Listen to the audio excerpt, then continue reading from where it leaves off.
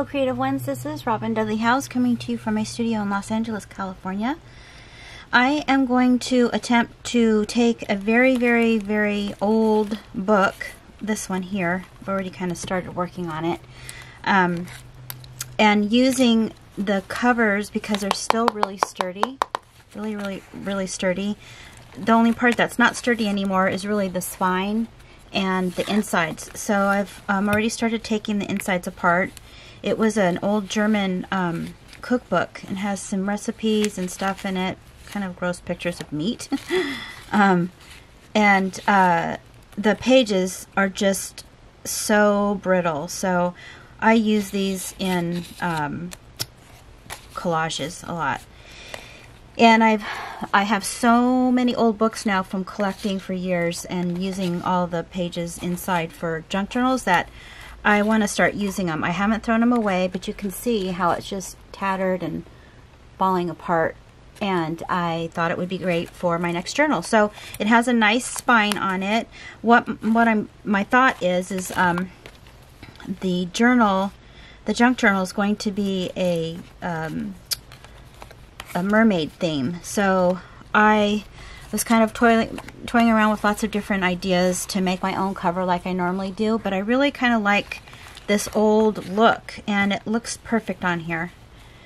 So all I'm really going to do is I'm going to remodel and reconstruct the binding. It looks like the person who owned this originally already really loved this book. So they had started repairing it, and I just glued this down because it was coming off. And here it looks like they had put paper on here just to hold it all together. And so I'm going to just keep doing that. And when I come back, I'll show you what it looks like. I've kind of cleaned it up. There was a bunch of debris on it, and there's these staples on here, which is odd. I normally just use strings holding the pages together, but I'm going to be taking all these old staples out, and then I will just show you my process of what I'm going to be doing from here until I finish. Okay, I took all the staples out. There was a ton of them in there, and this is what it looks like. Lots of little bits of paper in here, so I'm just going to scrape those out. That's not typical from what I've seen anyway from old books. With staples, it's usually a bunch of string holding the pages together. So, yeah, these are just loose pieces of paper. So I'm just going to take those out because the mesh behind here is still usable. I want to keep that just for reinforcement. Let's scrape these out and clean that up. And then I'm going to come back after I've done all that and use some Mod Podge and some bookbinding paper. It's like it's called, oh gosh, I ran a blank. I'll tell you in the next when I figure it out. But it's fabric that's very thin but extremely sturdy, and it's used for book making and bookbinding. Okay, it's book cloth. That's what it is. Of course, when you're videotaping, your mind goes blank a lot of times. So, and if you've never used book cloth, I've used it before in another video where I did a accordion book and I extended the binding on it. You can look it up on Google. Just look up book cloth. It has paper on the back, very thin, very strong, durable fabric on the other side, and I'm just going to glue it down.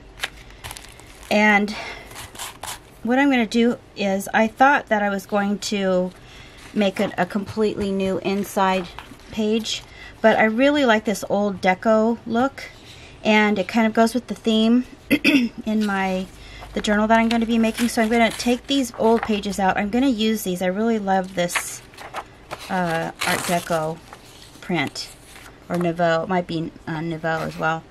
And I am going to glue this down with some Mod Podge. I did a little bit of a deco edge on it with my decorative blade. And, excuse me, that's probably all I'm going to do on here. And then once it's dry, I'm going to punch holes in it, and that'll be used for my signatures. The outside, I love how decrepit it looks, but it's literally just gonna like fall apart. So I will glue this down. I might even add some distressed looking masking tape on there too, just to give it more of a vintage vibe. And so I'll go ahead and just glue this down. This paper is kind of annoying because it comes in a roll, at least the one I had. I've had it for years. And I had to iron it out, and it's still kind of rolled up. So I'm going to have to use clips to make it stay in place, and maybe a weight, because it's just super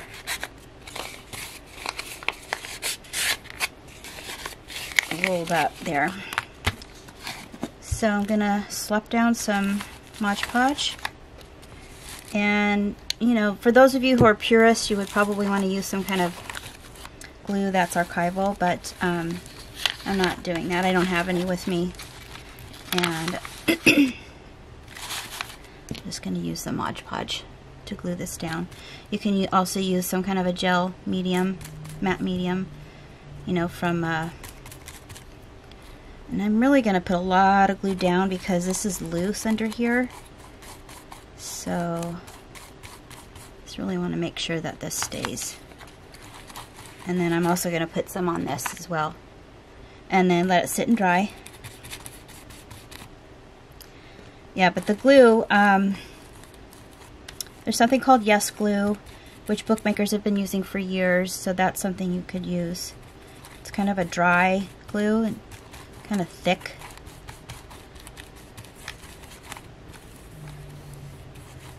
So putting the glue down on here, and then I'm going to be putting it on here too. Just kind of slathering it on there to make sure it really sticks. And I'll be Mod Podging the covers, inside covers as well.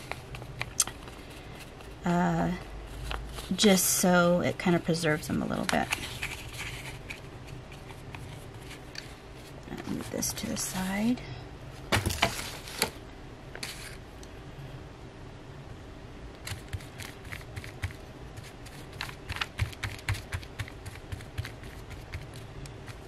So I hope this gives you some ideas for books that you might have, especially if you have a lot of them and you don't know what to do with them. I firmly believe in repurposing things, especially if they're old and they have character. I just love the way old things look because they're not made that way anymore. So I'm going to glue this down, just keep pressing it. Put that in the water.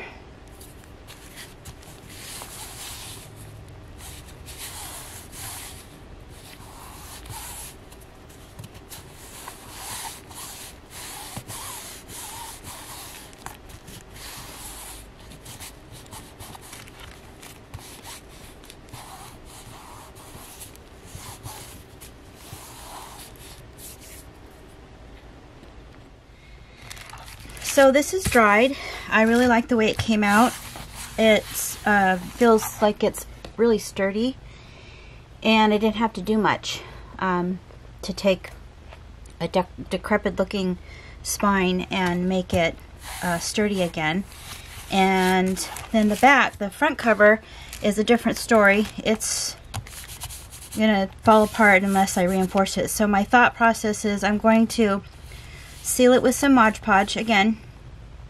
I'm going to stuff some fibers in here, and they may or may not show when I cover it a little bit, but I want the feeling to look like this is a precious old journal and that I was trying to save it by putting bits of tape here and there, maybe little pieces of fiber, just to kind of keep it in shape and hold it in place. So I'm going to put some Mod Podge on here to kind of hold down these pieces of very brittle paper to kind of stay down.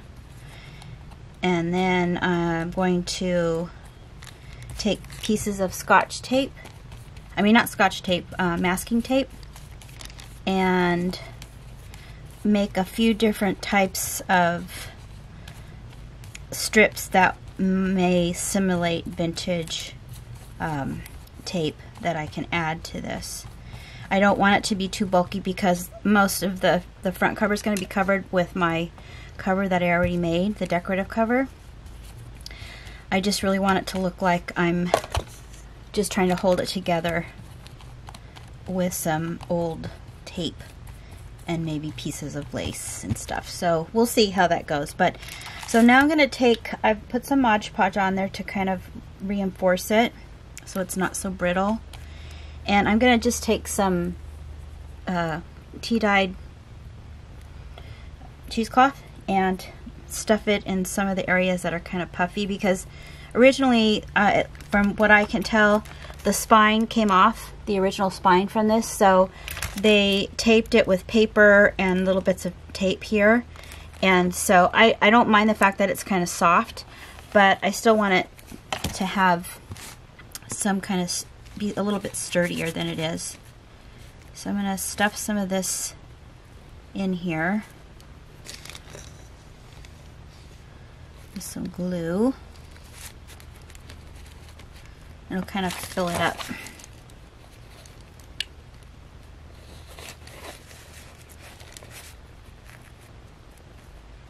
And then I may or may not have some of it sticking out like that.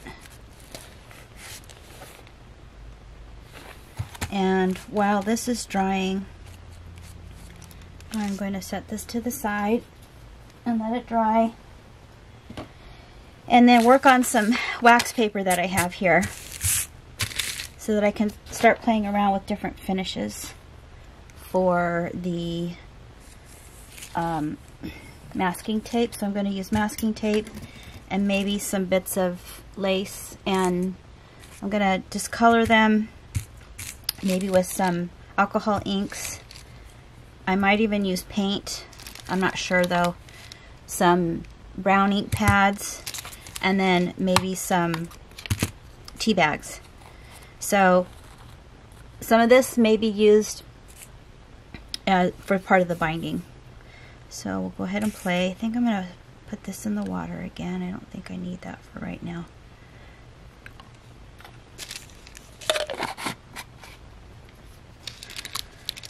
So I think that when you do experiments like this, even if you're not going to use all of it, it will be useful in some other junk journal that you make. So I'm going to take some pieces of masking tape and just stick them down. I'm going to make like a line of different samples. And hoping the wax paper will repel it, make it come off when I'm ready to use them. And I like when that happens. It's kind of a ripped piece. That looks kind of cool. I like that.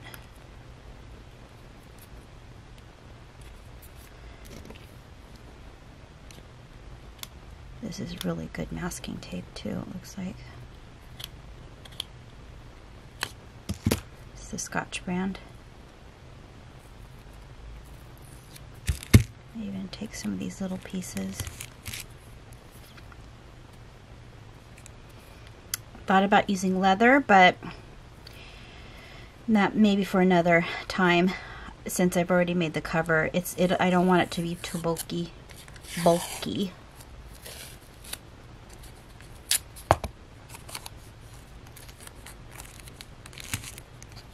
And some of these I might use inside of the journal as decorative elements for collages or whatever. You know, depends on how they look. And I thought I would add some fine looking pieces onto the tape.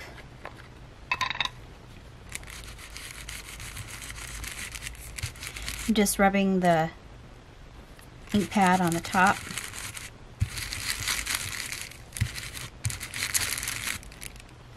I'm going to try a little bit of alcohol ink.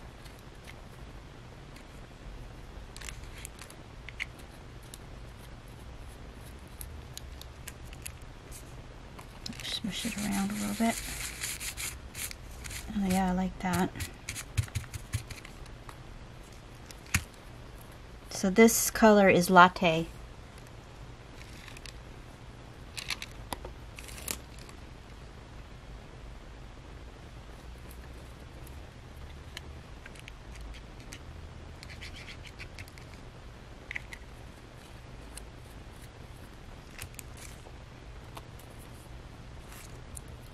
I'm just smishing it around with the tea bag. I've learned that if you try to smush it around with a paintbrush, the paintbrush soaks up all the ink, so at least it has for me. I'm liking this. I like the mix, actually. This is walnut stain, or is it? Did I do the wrong one? Let's see. Oh, this is walnut. I had put the wrong lids on. I like this effect of using the direct to paper ink pad. That's that one, and this is walnut. The walnut is a lot darker.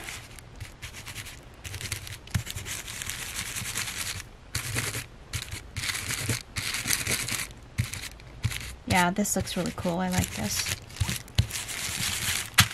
So the combination of the ink pad and the alcohol inks. I have butterscotch here, but I'm not going to use that. I really like how this is looking, the latte. Just kind of dab it on there.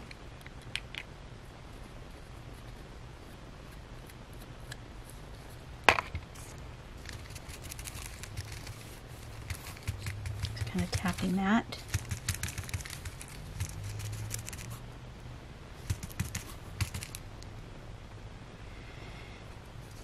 And then these are the tea bags, so I'm just gonna, I don't know, that I may or may not use them on the binding. So for those of you who are new to the tea bags, you just take your regular tea bag, and after you're done using it, you dry it, and then you empty out the contents, and then you have these really awesome pieces to use in your collages. I think I'm gonna maybe use this and distress it, a little piece of lace. So it's kind of nice to have lots of different components. This is kind of how I teach my class in my journal making class, where we make lots of different pieces of ephemera and envelopes and bits of you know, pieces like this that you can add if you want to, so they're available for your journal. And you may not necessarily use them all, but they do come in handy for collages. They're already ready to go. So I'm just kind of distressing this lace with some ink from the ink pad.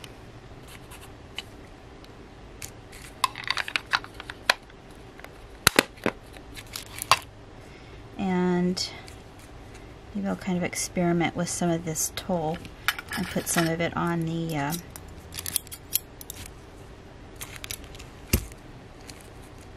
tea bags.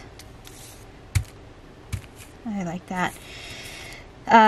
Also, I was thinking that if you wanted to, you could use gauze pads, because it kind of simulates the gauze that's in the binding. So it looks like this. It's kind of like cheesecloth, but it's a little bit more open weave. See that? So I'm going to go ahead and dye some of this. And I think I will use my Mod Podge to kind of glue some of this down.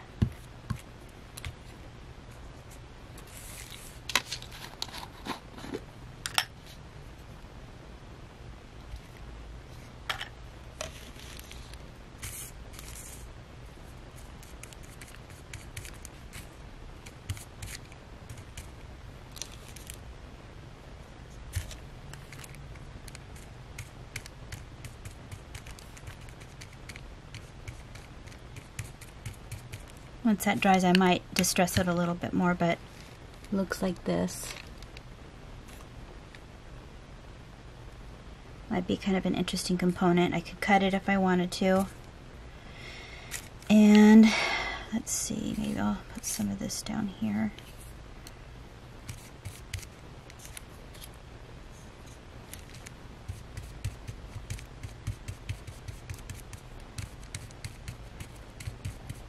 So this is smearing the ink that I have on there, which I like because I didn't like the way it looked on the lace. So that looks actually pretty cool. I like that.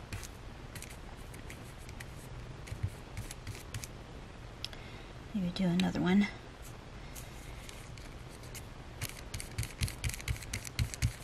I think I'll add a little bit of alcohol ink to this and smudge it around with the Mod Podge.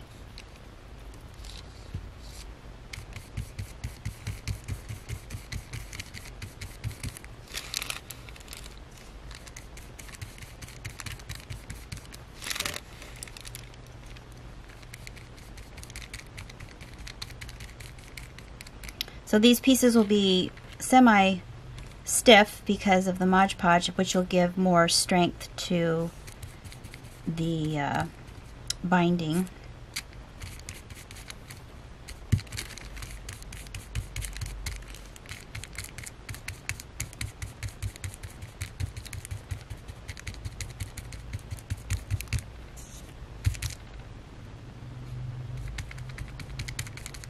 I'm just tapping this so that it doesn't smear it too much. I kind of like the way it looked. Might just let it sit and see if it dries right. If it doesn't, it's not a big deal. I can redo the grungy look. And I'm just going to put some Mod Podge on here. I might undo this a little bit. So you can get these pads, you know, in the medical section of a pharmacy. I'm just going to distress it with some ink here. And then it should kind of disperse the color once I put some Mod Podge on it. Of course, you could always tea dye this. This is just a quickie method of distressing it. Tea dye it or coffee dye it. I'm just going to put some of the inks, the glue's on my pad now.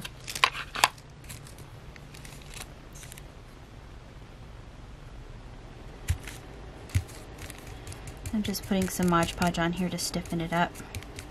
And then I could actually, when it's dry, I can add more dye to it. And we'll see how this works for the binding. I'm liking the way that the tape is looking and all the different components, so especially this piece of lace here.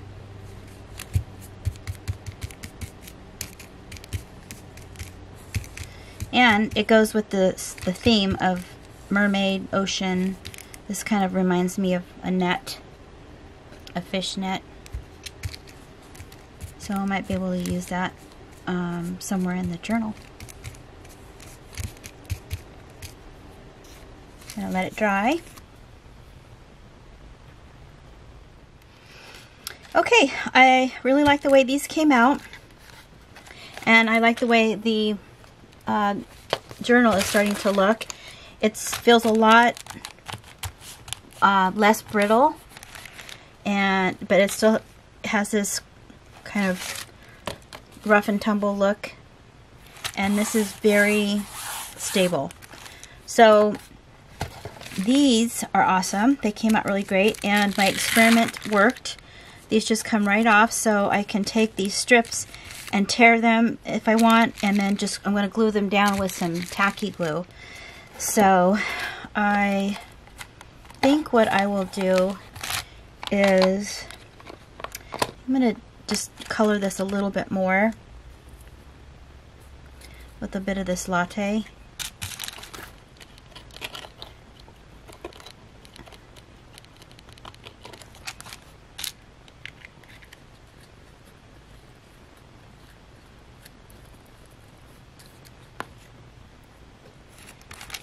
And then I'm going to put some kind of start laying some strips down and see what they look like. Here's that piece of gauze, and it's kind of stiff. So I don't know if I'm going to use it, but let's see here. Just going to take all these pieces off and just kind of start playing with them and see how they look. I love that one. It's the lace that's been discolored with the alcohol inks and the ink pads and then glued onto the tape. I'm just going to take these off and set them to the side. And like I said, I'll be using tacky glue to actually make them stay, because even though they're a little bit sticky, they're not going to stay. It's kind of like washi tape. We made our own distressed washi tape.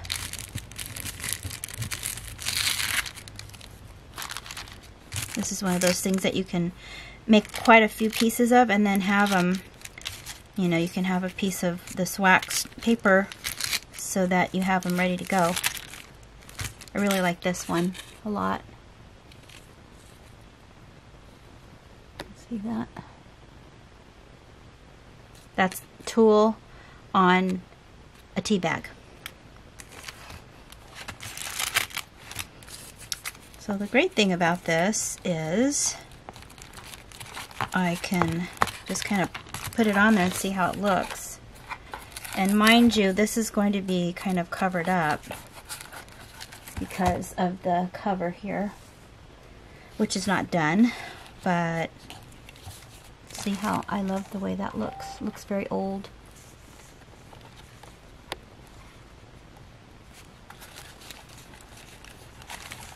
And then I could also add more ink to this to kind of distress it.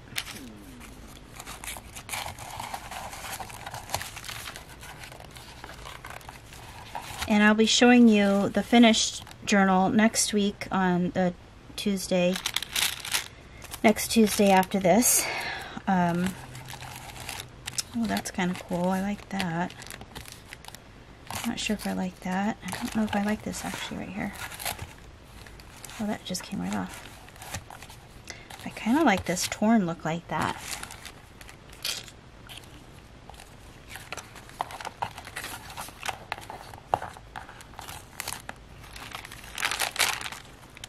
So you can just play around and see what works, since it just comes right off.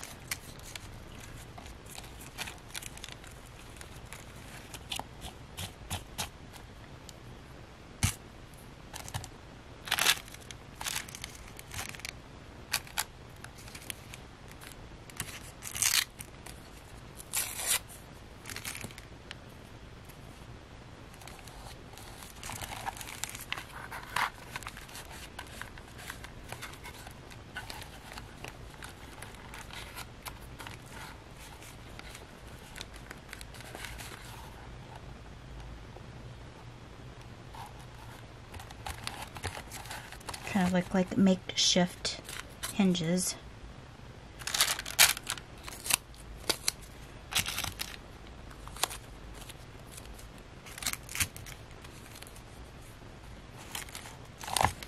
And then this one, since it's torn, I don't like that look right there, so I'm gonna ink it up a little bit.